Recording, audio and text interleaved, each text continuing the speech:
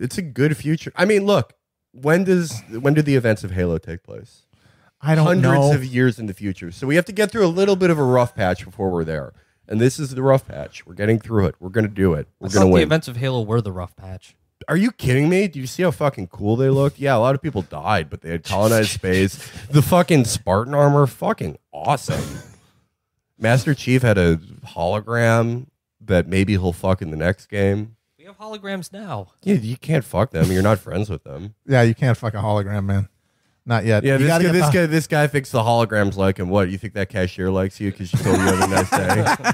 You got to get the hard light holograms, right? Yeah. From Star Trek. Is that a thing? Because like in the Star Trek, you could fuck the holograms, right? Yeah. On the me and Chris have never seen Star Trek. I thought Chris for sure watched Star Trek. I thought for sure you watched Star Trek. I don't Virgil. really, but I know what you're talking about. I thought you could fuck the holograms in Star Trek. Oh, is that what Han Solo was? No. That's like this room with like a huge Lay simulation troll in face. Lay troll face. Like a sir.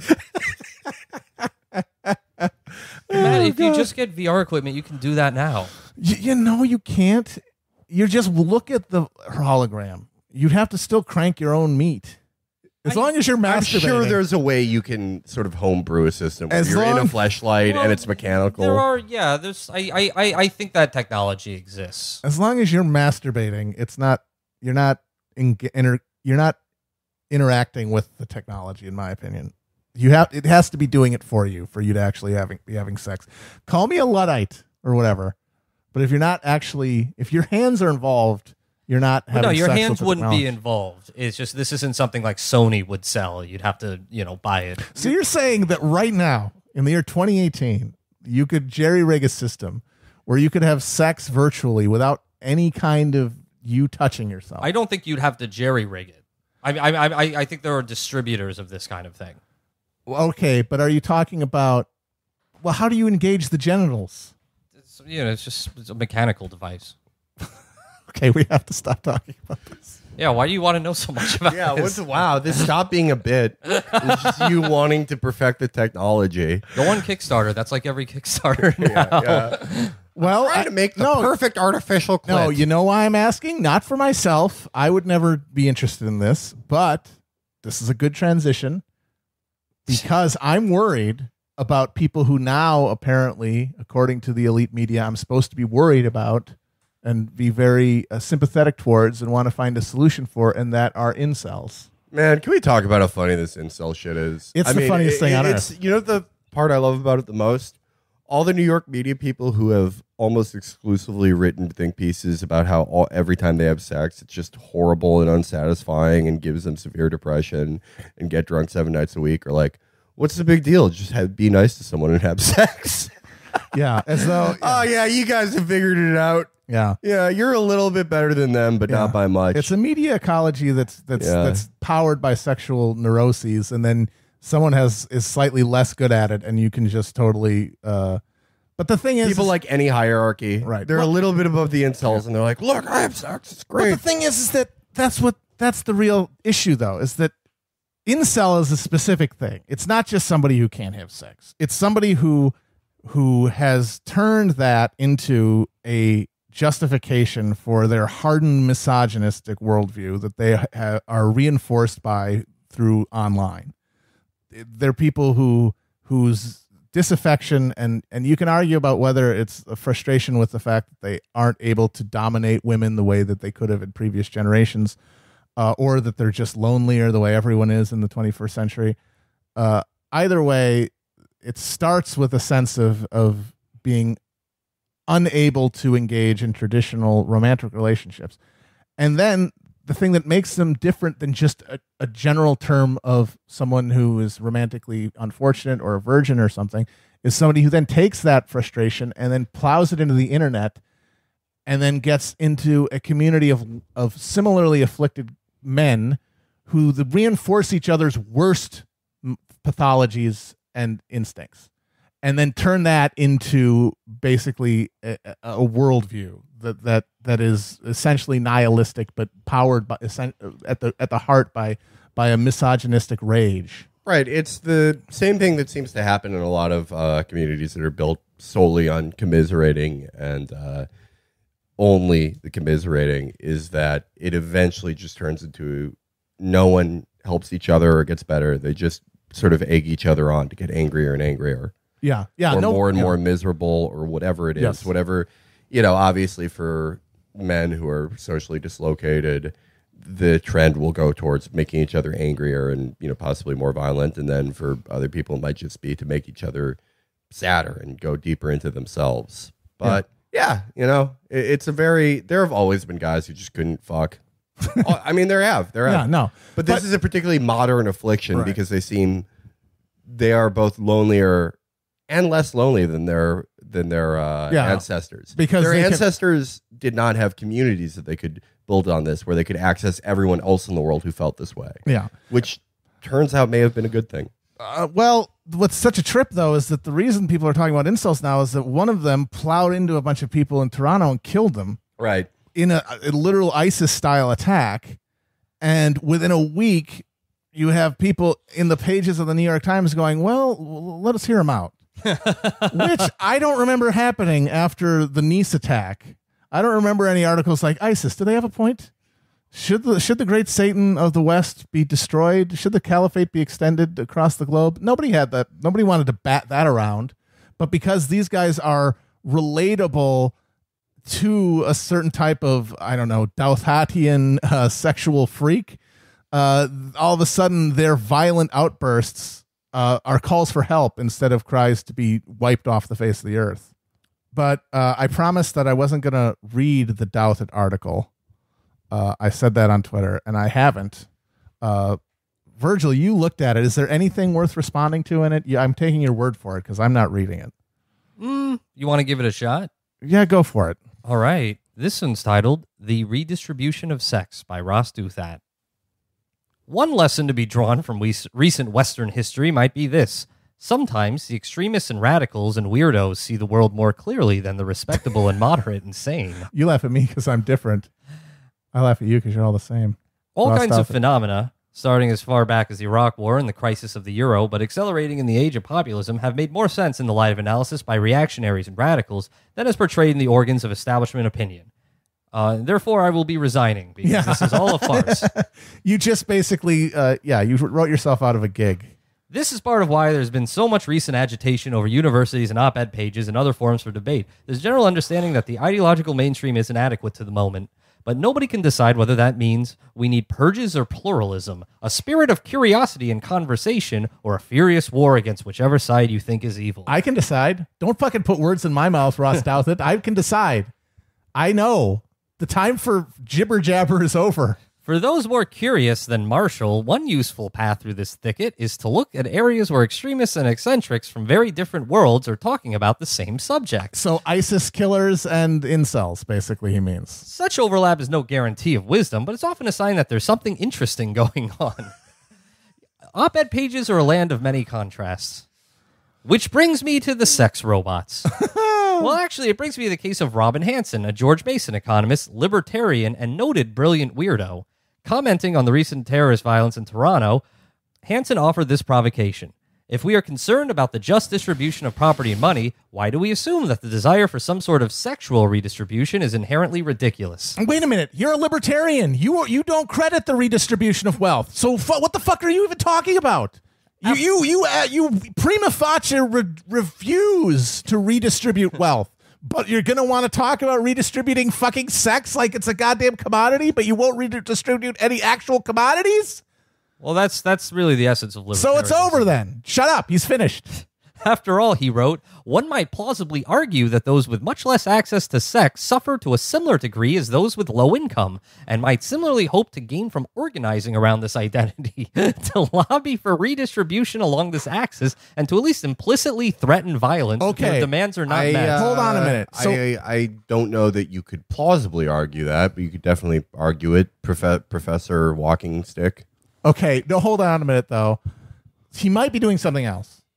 He might be trying to undermine the case for wealth redistribution by saying, well, if by your logicking it, and saying if you want to redistribute wealth, doesn't that mean you should also want to force women to have sex with these weirdos? That's what. And if you don't want to force them to have sex with these weirdos, then you shouldn't redistribute wealth. That is the only way that argument is even That's probably what surface it's doing, plausible. That's also incredibly stupid, but it's the only way that's even surface plausible. Well, wealth is a lot like sex. You know, if you don't have any experience with it, you come into it, you either blow through it in 30 seconds or you never have any fun with it. Well, the tell is him saying, or at least implicitly threaten violence if their demands are not met. No, that's probably the case, but I guess Ross did not realize that. He just took it at face whiffed value. on it that hard. That's amazing, Ross. God, you dummy. Okay. You little bearded dipshit. Skipping ahead.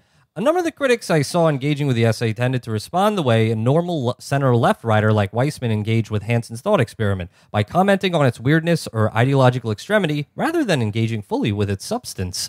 But to me, reading them together offers a good case study in how intellectual eccentrics, like socialists and populists in politics, can surface issues and problems that lurk beneath the surface of more mainstream debates.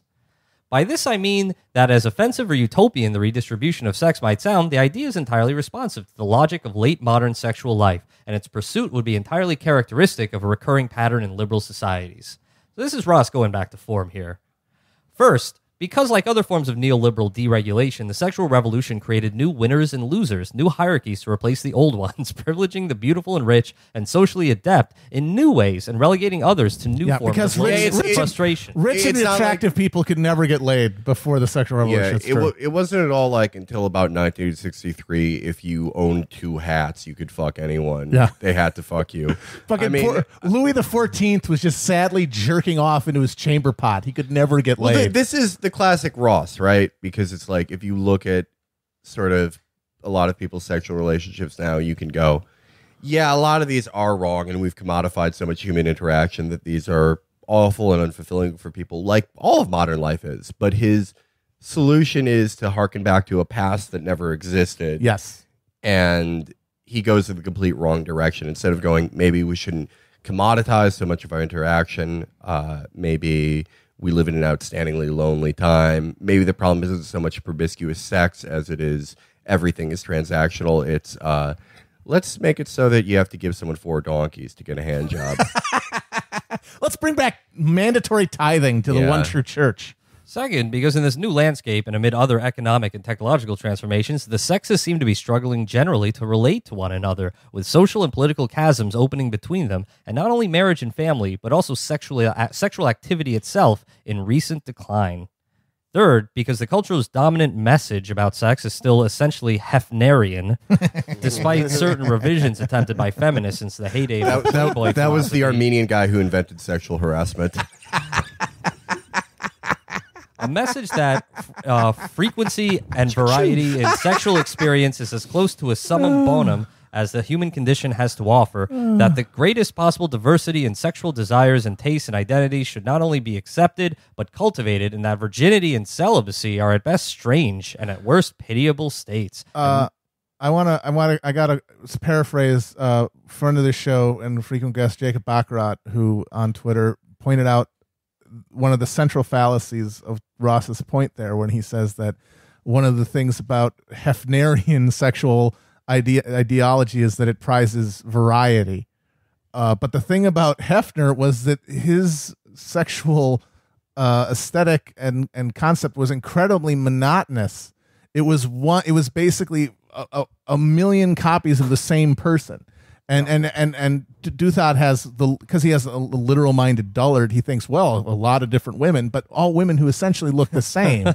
Because Hefner was a reactionary figure. He was trying to bring back sort of the pre-World War II gender dynamics that had been disrupted by women entering the workforce. And that Hefnerian sexuality is conservative, and that's part of his inability to reckon with the past the way it actually was, as opposed to the way that he thinks of it in his head. Well, Hefner for these guys is kind of what like Jay-Z is to more boomer teacup conservatives. Yes, that's good. Which is to say, yeah, Jay-Z for the past 10 years has been like, I set up the investment trust. No taxes, hit bust. Went to the fashion show. Oh no. What's that on the floor? And it just did nothing but, starting restaurant groups, the best type of furniture you can buy when you have a young child. But if you talk to a conservative about it, because he like met Obama or whatever, they're like, this man, he's talking about his bitches and his hoes and selling crack, which he hasn't done in years.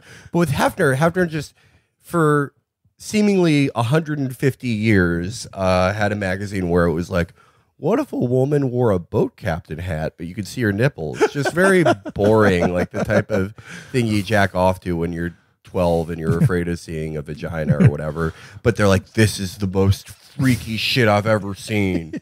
This bitch is smoking a cigar and she's half naked. What the fuck? Put it away. Oh my God. And it's right next to the 10 best hi-fis of 1965. This is too much. Well, this master narrative inevitably makes both the new inequalities and the decline of actual relationships that much more difficult to bear, which in turn encourages people, as ever under modernity, to place their hope for escape from the costs of one revolution in a further one yet to come, be it political, social, or technological, which will supply, if not the promised utopia, at least some form of redress for the many people that progress has obviously left behind. There is an alternative conservative response, of course, namely that our widespread isolation, unhappiness, and sterility might be dealt with by reviving or adapting older ideas about the virtues of monogamy and chastity and permanence and the special respect owed to the celibate. Okay. Yeah, do you remember when your wife was like a slave that you had kids with? And also, how are you doing that without dismantling capitalism? The force behind every single fucking thing that he's talking about? You're going to allow this rampaging fucking de-atomizing machinery, this alienated economic system that turns people towards its purpose and away from any kind of idea of the self? No. Ross needs to go on PUA hate and explain to them the virtues of monogamy and chastity. Well, that's what the alt-right is. The alt-right are guys who went from that PUA to this shit doesn't work pipeline, and then we're like, you know, it does work if we completely return society to how I imagine the 50s were. But in such an insanely small bore way. At the beginning of this article, he sort of suggests that his entire existence and the existence of a thing like the New York Times op-ed page has essentially been superseded by reality and is pointless. But then he confirms that by, after through his whole article, pointing out the real chasm and a real crisis, an identity and relationships in humans in late capital existence, and his response is tax credits for abstinence-only education. That's true. It's like, how do you look into the abyss and come out with that as your fucking response? That's true. He was all over Rubio adding the fucking the little measly child tax credit to the Trump tax bill, and he's like, "We did it. Yeah, we did it, everybody. Yeah, this is gonna turn it all around, folks. This is gonna make whole what has been broken apart. This is gonna make straight what has been rendered crooked. It's gonna be fucking taxpayer assisted inducements to have a kid in wedlock. Insane gibberish." Shout out to everyone who doubted me, but we got $200 for new parents. Woo! Family's coming back, baby. Congratulations. Congratulations. You just had a kid. Here's your $200 check for having a kid. Here's your $10,000 bill for having a child. Your Rubio in this hospital. Your Rubio bucks balance is negative $125. But I expect the logic of commerce and technology will be consciously harnessed, as already in pornography, to address the unhappiness of incels, be they angry and dangerous or simply depressed and despairing. The left's increasing zeal to transform prostitution into a legalized and regulated, in scare quotes here, sex work, will have this end implicitly in mind. The libertarian and general male fascination, that's redundant, with virtual reality porn and sex robots will increase as those technologies improve. And at a certain point, this is just one long run-on sentence, and at a certain point, without anyone formally debating the idea of a right to sex, right-thinking people will simply come to agree that some such right exists, and that it makes sense to look to some combination of changed laws, new technologies, and evolved mores to fulfill it. Whether sex workers and sex robots can actually deliver real fulfillment is another matter, but that they will eventually be asked to do it in service of a redistributive goal that for now seems creepy or misogynist or radical feels pretty much inevitable. So he's saying that the dumb, like Ben Shapiro take on universal healthcare, which is that you force doctors to work at gunpoint for free, will happen if we legalize prostitution. Yeah, essentially. Because he wants to really went for it this week, Ross. He wants to blame.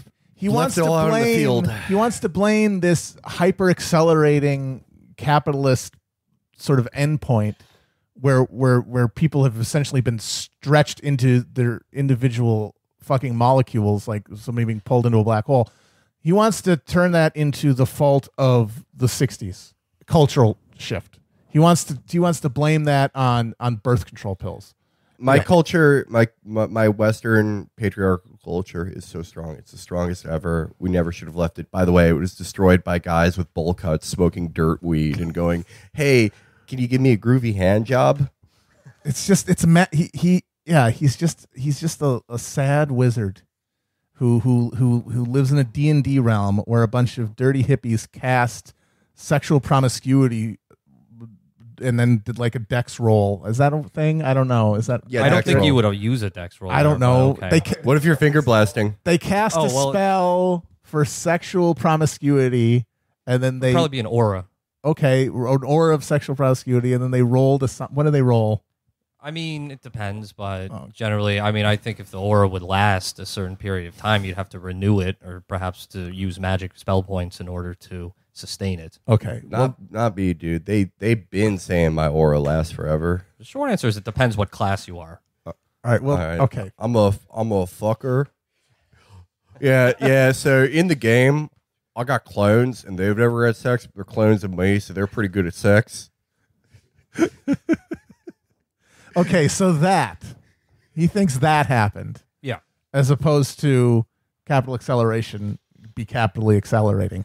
That's why, as I said before, I will always respect the Nick Land psychopaths who identify the actual vector and just say that's good, and we should all cease. We should want to cease to be. We should want singularity, and we should want to basically get rid of humanity. What I don't understand, instead of trying to split the difference and just basically want to, for the point of feeling right. Like at the end of the day, guys like Douthat, they don't actually care if anything changes. They just want to be on record as of being the soft, quiet, correct voice of decency who is not listened to in the howling, profane public sphere that's been cheapening by the day.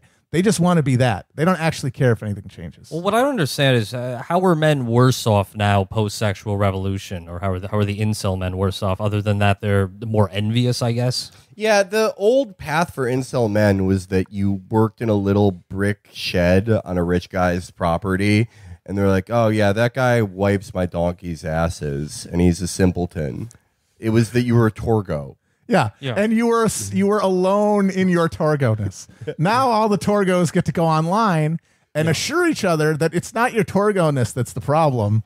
It's the women. They all got together and decided that they're only going to distribute their sexual goodies to the Chads and going to prevent you from having it, even though you are imposing upon them the exact same lookist standards that you're blaming them for having on you. Yeah. That's the thing I never got about those motherfuckers. They are mad at hot women for only wanting to be with hot men, but would never consider being with someone who they would consider less attractive. So the general objection is that women now have higher standards and more reproductive freedom. And not, they're being in the workforce, they don't, have to rely on marrying an incel man. Also, like, that first part isn't even true. You don't spend enough time around women if you really think that. You follow any woman and you look at her timeline, Alan Dershowitz could get it. Yeah. Oh, my God, the Noid could crush my Oh, my God. Yeah. But which way, Western man? Which way? Commiserating about Becky's and Stacy's in a Discord that will later be seized by the FBI because one of you used a Zamboni to kill somebody, or you and another bunch of guys with dusty floppy hats sharing a can of baked beans on a rich guy's estate and wondering what it's like to hold somebody's hand and going, "Oh, I think I see some rain clouds." Which way, Western man? Both are great. Yeah, that's true. Like incels, they used to just all join the Navy. Like the British Army, the British Navy was just incels. Yeah. They were on the sea for 12 years. Yeah. They never saw women. Those are your incels. And they would fuck each other and then lime barrels. Yeah, they would fuck each other, and then every time they saw like, "Oh my God, this is a beautiful bird I've never seen before. Let's kill this piece of shit." Just punching rare birds to death. There's that story. The Douthat did a story about this in the 19th century. No, this is a different one. Oh. In the 19th century, a British merchant shipper or something found this island off the coast of Australia, way off the coast of Australia, and it had like 1 million penguins on it. It was just, the entire ground was basically nothing but penguins. And they just immediately started murdering them all. Like, the thing is that they couldn't eat them. They're not really good food. They just started murdering them. And only after they just started murdering them, they figured out, oh, we can put them into a giant press and turn them into grease that we can use to light candles. Oh my And it's not as good as whale oil or anything. It's basically, it's like ditch, it's the ditchweed of flammable, material. But we get to kill all these birds. These birds who play little jokes on each other and have a little society, we get to flatten them. Holy shit. We get to just run around because they're not scared of humans. They've never seen them before. You can just walk up to them and club them all to death. And they did that. That had to be the best day of their lives. Oh my God, can you imagine? It's like a real life Grand Theft Auto where the cops never show up. So you're just these sweet little birds. Oh my God. So your suggestion is put them all on a boat. Yeah. We could call it the tragic Christian. I mean, very good. Maybe Very the good. thing, we shouldn't use robot technology to make sex bots. We should use it to make fake penguins so they're not really killing penguins. Or since there's no water there's no frontier, quote unquote, to send anybody to water wise. Everything leads to somewhere where people are. You just send them into space. Oh, wait. Steal all that Bezos technology. Say, sorry, buddy, you're not escaping to Mars to watch us drown to death, bitch. You're here with us. No, all the incels can go to space. No, Felix had the answer right there. It's not that they deserve sex robots. They deserve sex pedestrians to kill. Like robot pedestrians. Yeah. Oh, my God. Give them some simulated outlet for their invented rage against Stacey's or whatever. Have you ever seen that Demonius X video where he's playing the game Postal 2? And he's just, of course, murdering women. No, He's I can't believe it. And he throws a Molotov cocktail at one, and he goes, "Oh, a toasted bitch who has some marshmallows."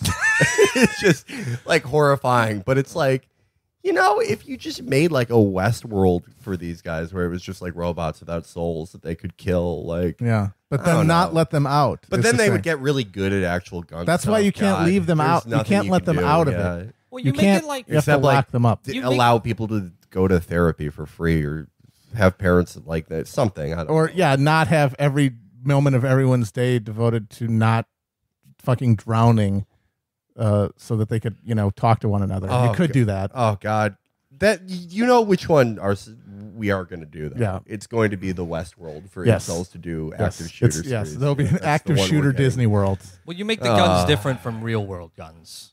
You fuck with the physics. Yeah, you can't license them. Yeah, we built this $3 trillion simulation, but we didn't want to license the guns.